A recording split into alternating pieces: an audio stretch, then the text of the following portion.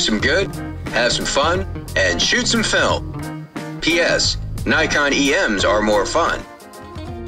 So that package that I just unboxed was a trade that I did with Dave the Old Camera Guy. A little ways ago, I posted a story on Instagram asking if anybody had a Nikon EM that they'd be willing to trade or sell. Dave reached out and said, hey, what do you got? And this will actually be the 4th EM I've had in maybe the last 6 or 7 years. I figured, you know, there's something about it that just keeps me coming back. It's probably worth making a video on, so let's go check it out.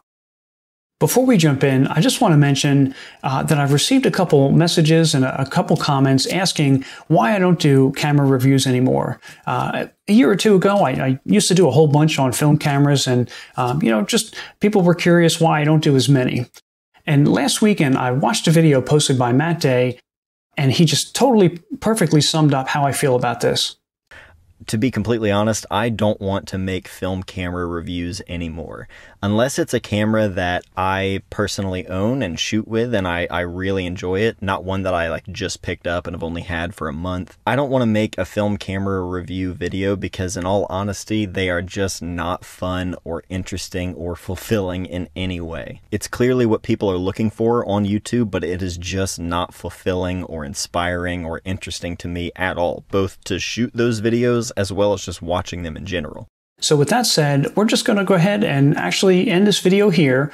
The joke's on you. There is no EM review, or I'm just kidding, guys. I'm kidding.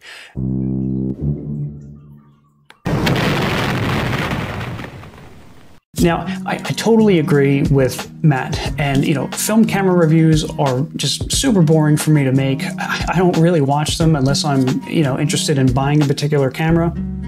But the EM, I think, is different for me, at least, because I really love this camera. And I think, you know, this is a good camera that I could offer some information or insight on because I've had multiple copies and I've, you know, used it and shot it for quite a long time. So because of that, I actually don't mind making a video on the EM. But that's not to say that it can't get long-winded and possibly, most definitely, probably boring. So to maybe alleviate some of that, I'll try to split things up, and in the description, I'll try to break it up with timestamps or whatever. So if there's a particular thing that you're looking for about the EM, whether it's just an overview or whether it's just the rundown of the features or whatever, you can kind of find that specifically. The Nikon EM is a 35mm aperture priority only camera, which will meter between ISO 25 and 1600. It's a manual focus only camera, which will accept Nikon's f-mount lens. It has a self-timer, 2-stop exposure compensation button, a battery check, a dial to switch to mechanical backup, a hot shoe, battery cover, and rewind button. Probably the #1 thing, if I had to prioritize what I like most about it, is that it is just super simple to use, and it's light, and it's just convenient to carry. I really like that it has a split prism finder for focusing, and honestly, when I first started, it was kind of tricky for me to get the hang of. But I find now that I can honestly snap to focus quicker with a split prism, than without one. The EM uses a 60/40 center-weighted metering, which, as the name suggests, it's going to place most of the emphasis in the center of the frame. And now, technically, this is a kind of inferior to the newer metering, the matrix or evaluative. But I don't mind when you combine this with the split prism finder, which is going to, put most of your sight in the center of the prism. I find it's, really no problem and, kind of fun to compose that way anyway. And as far as the design, it's no frills. I mean, hands down, this is a simple camera with a simple design, but I think, really that adds to the experience. All right. Now, a few of the potential negatives for the EM would be the plastic build. We did mention it's plastic fantastic, which is great for convenience and, lightweight, fun to carry. But to be honest, you know, this thing broke into quite a couple pieces when it accidentally was pushed off my kitchen table. Maybe a 3.5 foot drop, and it was shattered. So durability, not a plus for the EM. And something I've noticed with all of the copies of the EMs that I've shot with is it can really struggle in backlit conditions. Now, right here, this button is actually an exposure compensation button where it'll add 2 stops to the scene. You know, whatever you're shooting at, it'll just, you know, add 2 stops to try to compensate for that backlit situation. But I think, you know, even with that, it tends to underexpose just a little bit.